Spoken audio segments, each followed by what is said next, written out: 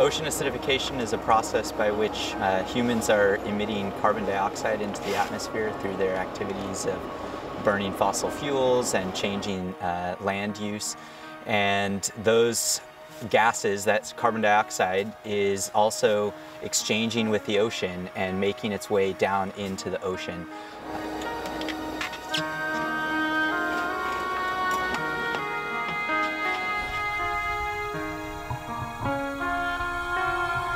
And so we have a mooring out there that is in one place, one location, and it measures throughout the year, but we don't know what's happening around it. And this is why we had the idea that we should add this very accurate carbon dioxide sensor onto a glider, and we can send it out in winter, and they can measure everywhere throughout the water column, and we can get much more data.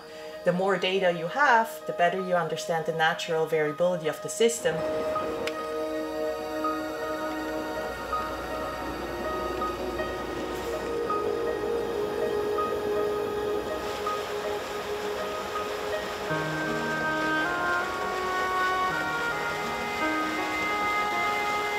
So it's the next step tool of moving chemistry, ocean chemistry, into the robotics realm, where we can collect big data sets and integrate those and understand much more about what's going on in the ocean than we have been before.